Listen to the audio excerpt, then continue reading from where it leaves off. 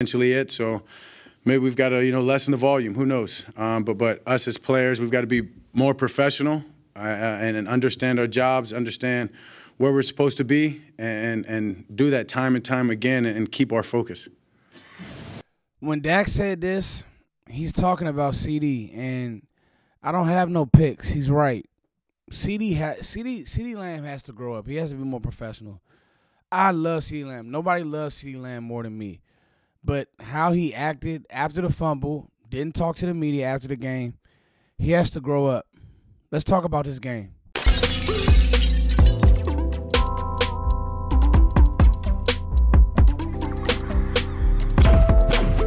Yo, what's going on, Cowboys fans? It's your boy, Fuster King. You're on a 2-game losing streak, but you still have a lot of football left. I don't like coming and talking to you guys after losses, but I do.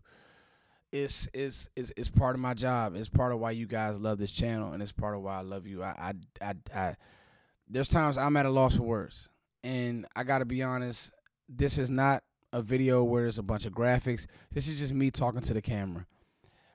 Some things that when I watched this football team and I watched early on in that game, I knew Dallas was going to lose. Did they make it interesting? Yes. Did they fight? Yes. There were some things that Tober did. There were some things that Turpin did that I said, okay, I've been calling for those guys to play better, and they did. They showed up in a sense, right?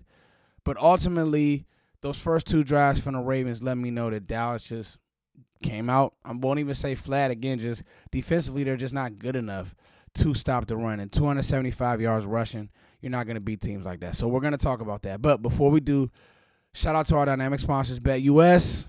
That game, the line was kind of like right around where the line should have been. BetUS. Use YouTube code BET150. YouTube 150. All your betting needs.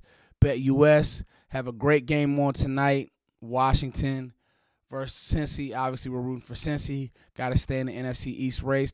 Even when you watch the NFC East, it was interesting watching Philly win a game that they probably shouldn't have.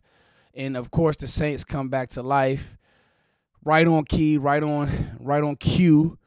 But I don't think that there's a real true great team in the NFC East. I think that the Cowboys can still win the NFC East, but they got to get this thing going, and they weren't able to get it going against Baltimore. So let's talk about this game.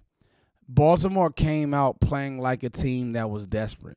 They came out playing like an 0-3.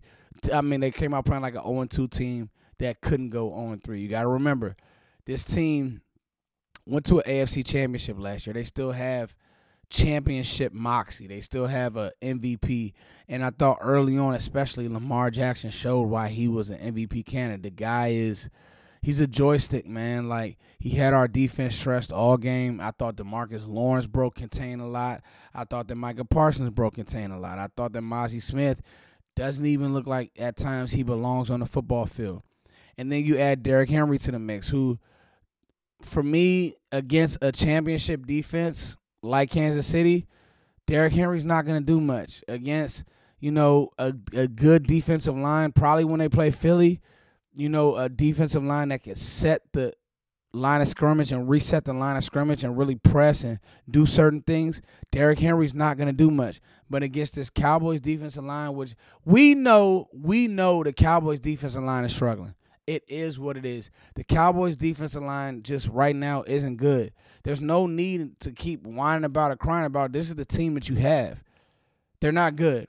So against us, Derrick Henry looked like Derrick Henry of old. Long runs, stiff-arming Kalen Carson into the sidelines, like just all of that type of stuff. But those first 2 drives really lost the game. It's starting to look like the game might be too big for Kalen Carson. I mean, it's tough. You're coming from Wake Forest, and you come in this game, just a routine tackle. You miss that tackle, and Nelson Aguilar is already in the red area. So, like, things like that, that's why you lost the game. The D-line is just completely out of whack.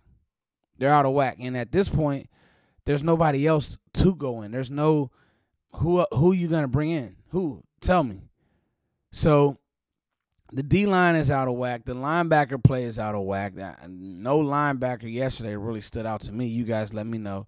I rewatched the TV copy. Now I'll watch the All-22 again and just kind of comb through the film. But no linebacker yesterday stood out to me. Not one. And then Donovan Wilson. We got to have a serious conversation about Donovan Wilson. He doesn't belong on the field right now. Will this staff bench him? It's only 3 games, and that's what they'll say. And so they'll continue to say, we're fine. We play the Giants on Thursday. Let's see how it looks. But Donovan Wilson, for me, doesn't look like he belongs on this football field. It is what it is. Donovan Wilson, he looks a tick slow.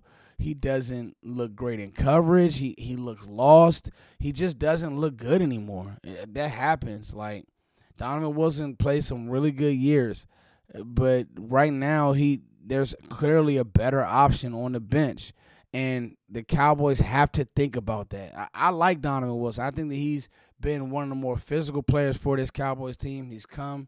He's done his job. He's been a lunch pail guy. But ultimately, Donovan Wilson, he's just not good right now. We got to be honest before the season slips away. The season is still in hand. The season is still intact, but we got to be honest. A few players they got to be woken up. It is what it is. And then we go to the offensive side of the ball. For the life of me, Deuce Vaughn getting carried. You might as well just cut Zeke. Deuce Vaughn getting carries early in the game, I don't want to see it. There's literally no point. I don't want to see it. And I got to call out 88. 88, you fumbled. Man, everything should be about get back. 88, you can't be on the sideline whining with Zach and Dak. Like, something is not right with those two. And now it's looking like you paid the guy, and now he's in his head. And I love CeeDee Lamb. That's the problem. Like, I don't think that CeeDee Lamb is a TO type of guy. I don't think that he's a diva. But I do think that he's now starting to turn into a crybaby. And that's just what it is. I don't put him in the diva role. I don't put him in the diva lane. But he's acting like a crybaby. Like, and my thing is, bro, you make a mistake, and that's why Dak made that comment about being professional. You make a mistake, bro, own it. Say it's on me. It's okay. But when you can't have it both ways, and these players are so mentally fragile. They are. They whine and crying. Trayvon Diggs, he's on Twitter apologizing to the fan base. Bro, we don't need your apology. I don't need an apology from these guys. Go play better football. What are you going on Twitter? What's that going to change? Go play better football, Micah. Go maybe take a week off from the podcast. And I like Micah. I don't mind him doing a podcast, right? I don't. But at the end of the day, be accountable. These dudes, all these young players, they're so mentally weak. They are. And it starts with CeeDee Lamb. Like, bruh, you can't, after you play bad, not talk to the media. So I say all that to say this team has an identity crisis when it comes to leadership and when it comes to accountability. They got to fix that part before they can start winning football games again. This team has an identity crisis when it comes to leadership and accountability.